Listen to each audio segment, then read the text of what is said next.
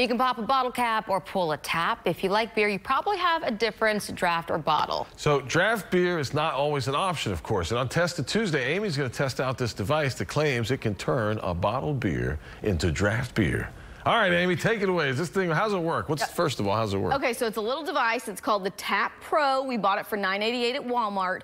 You just put this bottle adapter on any bottled beer, and the makers say it'll taste like fresh from the tap beer, not a bottle. We pulled together a couple of beer aficionados to test that claim. At Flying Saucer Draft Emporium downtown, there are dozens of beers on tap. Draft beer is what they do. I think the general consensus is that draft beer is generally fresher.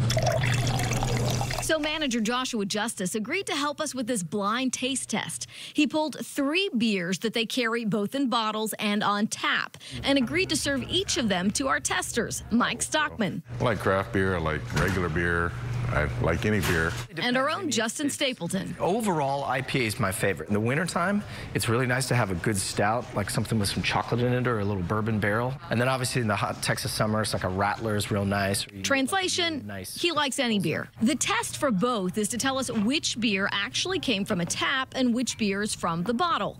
Justice put the Tap Pro on before he poured the bottled beer. Remember, it's supposed to make it taste the same as the draft. We'll start with this one here. While Justin and Mike drank up, Justice explained the science behind the Tap Pro. It's aerating the beer, it's putting it through a sieve, which is going to pull some of the carbonation out. So I think that anything that comes out of that device is going to taste a little bit softer.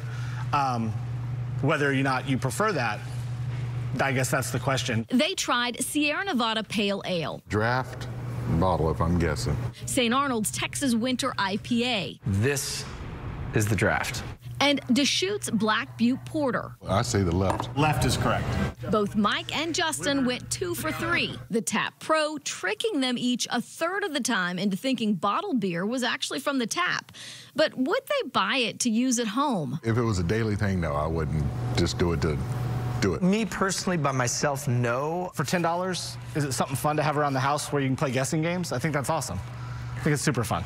A fun game or novelty, they'll drink to that. All right, so they agreed that the Tap Pro works best for porters or stouts, not for IPAs, since it works like an aerator to pull some of that carbonation out of the beer. But they say people who like IPAs usually like the crispness and the carbonation, so you wouldn't really want it to pull that out. Owen and Lisa. Very interesting.